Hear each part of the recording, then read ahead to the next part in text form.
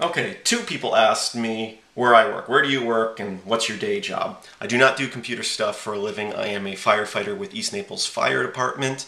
I've been a firefighter with them for just over 9 years now. Um, when did you start using Linux? I started using Linux probably about 8 years ago. I think it was around 2005. Shortly after I started with the fire department. When I started with them, I was still on Windows, but probably within the first year I started using Linux. And the way that I started using it was I had heard of it in the past and I had tried it here and there, but every time I started to use it, it's like I would get frustrated going, I just need to do this and I know how to do it in Windows and I don't have time to relearn how to do it. So finally one day I said, I am going to use Linux for the next 2 weeks. I am not going to use Windows. If I need to accomplish something, I'm going to figure out how to do it in Linux. I am not going to go back to Windows for 2 weeks. And by the end of 2 weeks, I decided I am not going back to Windows. I figured out how to do pretty much everything I needed to do in Linux, and I learned a lot along the way and realized that once I learned how to do it, most of the things I needed to do were easier in Linux. So definitely, definitely be prepared to try new things, be open to open source. Give Linux a chance. Don't go, oh, because I can't figure out how to do it, it can't do it. Because I hear that so much. Oh, Linux can't do this, open source can't do that. And there's very, very little that I have found that it can't do. And the only reason it can't do is because someone hasn't done it yet, and maybe you could be that person. So yeah, after 2 weeks, the only thing I still use Windows for was video editing, because I, at the time, was doing wedding videos on the side. And I just needed video editors. Really, the only thing available back then was Cinerella, which I did some tutorials on, and I eventually did get comfortable with that enough to use it, and I did a few weddings with Cinerella. And at that point, and if you look around now, there are a lot of video editors that popped up for Linux that are open source. At the time, probably, or even now, Kdenlive and OpenShot are probably the two big ones that come to mind, besides Blender, which is good for little clips but not full video editing, like a full movie or whatever. And Kdenlive, at the time, was touchy. Cinerella I never really had crash on me. It was a little awkward using until I learned how to use it, and I'm sure if I went to use it now it would feel weird again because it was different. Kdenlive, very unstable for the first year and a half. Then it became very stable, and now they've been adding more and more features, and pretty much everything that I can think of that I could or would do video editing wise in Windows with, I used to use Adobe Premiere, I used Adobe After Effects a little bit. By the end, I really liked Sony Vegas, and I used 3D Studio Max for effects and 3D stuff. Everything that I would do with those programs, I can do with Kdenlive or Blender. So eventually, after a year to 2 years, doing everything in Linux except for video editing, I finally we got to the point where I could do stuff, and now I have no problem. I still hear people saying, arguments of Photoshop versus GIMP, or, video editing in Linux compared to video editing in Windows. It's like, I'm sure there are some things that like Photoshop can do that GIMP can, and I'm sure there's some things that GIMP can do that Photoshop can't. Same with Kdenlive versus something like Sony Vegas or Adobe Premiere. I do feel like we're still lacking a little bit in like the After Effects area.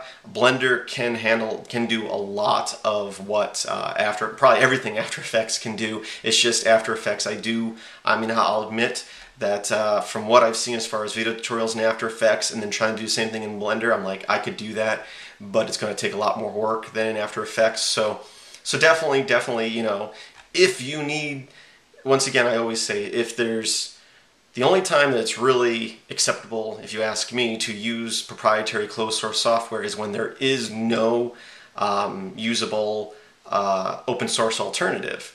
But in reality, people will argue, once again, Photoshop versus GIMP. It's like 99.99% of what you are doing in Photoshop can be done in GIMP. The only thing I can think of that I've used to do in Photoshop that GIMP doesn't have is the record feature, where I could do a bunch of stuff to one photo and record those steps and then say take all these photos and do the same thing to it. GIMP has batch stuff where I can say, okay, adjust all the brightness and contrast to all these photos like this. It's not quite the same as the record feature. So if you really, really need that record feature, yeah, you're going to need Photoshop. But really, most of the time, if you're a photographer, you try to avoid, I think, just using mass settings like that, because you want to tweak each photo individually. And once again, most of what you're going to use is going to be there in GIMP. The only reason you feel like it's not is because you haven't used it enough and you're comfortable with GIMP or Photoshop. Just like it took me a while to switch to Linux because I kept going, well, I know how to do this in Windows, I know how to do this in Windows. It's like, just because I don't know how to do it in Linux, just because I don't know how to do it in GIMP doesn't mean it can't do it. And it aggravates me when people say that. So, and you're not as limited. You can put GIMP or Linux on a flash drive, bring it with you anywhere. Legally, you can't do that with Windows and Photoshop. Anyway, moving on to the next question, why did you start using Linux? Curiosity, partially. I was also at the time thinking, I know at one point, like, oh, it'd be really cool to make a video game system. And I was like, how would I make my own system? And obviously, if you were to use Windows, you'd have to pay all the licensing fee. I was like, I keep hearing this Linux thing. First time I had touched Linux was probably like 98, 99. My buddy Austin had installed it on his machine, and I played with it with him for like 10 minutes. It's like, oh, that's neat, but I'm using Windows. So it's mostly curiosity. Next question is favorite video game. My favorite video game has been for how many years now? I guess it'd be like 18 years now. Wow, I'm old. Is Original Doom, and by id Software. I loved it back then. Really, it was one of the big things that got me into kind of programming, because even though now Doom is open source, back then it wasn't, but you still had tools to modify every aspect of the game. How things worked, how they reacted. You can build your own levels, put in your own textures, make your own characters, put in your own sounds. And I used to do that all the time. In fact, back in the mid-90s, probably like 95, 96, I spent $300 on a little black and white feed-through scanner. And the main reason I wanted it was I wanted to take pictures of my friends, scan them into the computer, and put them in the game. I would actually scan in these photos. They would be black and white because it's a black and white scanner. I'd bring them into Adobe Photo Deluxe, which was like a dumbed-down version of Photoshop at the time, and I would hand color them using like a highlighter tool or whatever, and then put them in the game and have my friends walk around. So I think a lot of my curiosity and creativity when it comes to computers was due to Doom. And even though obviously graphics and stuff have gotten way better since then, just the feel and the nostalgia and just the atmosphere of Doom is something I've always loved. And the fact that it's now open source, even though the art and stuff is still proprietary under a copyright of it's still my favorite game. My wife and I play it together all the time. When it comes to Doom 1 versus Doom 2, which were basically the same game, but Doom 2 had more bad guys and textures, and obviously different levels. As far as gameplay, I still prefer, I would vote Doom 1 over Doom 2 for one main reason, is I feel like Doom 2, they purposely made the levels a whole lot darker to try to make the game harder. I feel like in Doom 2 there's some levels that are completely black, like no lights at all, just trying to make it difficult for you. And I feel like you miss out on the scenery, on the wall textures and how they build the levels. Now, as far as editing, definitely I would go with Doom 2 because there's already more characters and textures in there for you to modify. But definitely original Doom. I am not much of a gamer. It's like games bore me, but for 15, 18 years now, I could play Doom all the time and still love it and have a great time. Did you go to college? Not for any computer stuff, and really not in general. Once again, I am a firefighter. I'm also an EMT, which I had to take a semester of EMT class at the local college, and I've also taken a few firefighter courses, as for pump ops and engineering. Engineering as far as driving a fire truck, and the only class I actually took at the college was the EMT. The other ones were given by my department, but I'm pretty sure I got college credit for them. So did I actually go to college? Not really, other than 1 or 2 classes. Never went there for a degree, just certifications. I personally, I'm not going to go off too much on this, but I'm not a big fan of the way school systems are run. And although there are definitely some job fields where I feel like obviously you need to go to college, like if you're going to be a doctor, obviously you'd want to go to college, but I feel like school nowadays is so much more about stretching it out and making you learn all this nonsense just to make the class long enough so they can charge you more,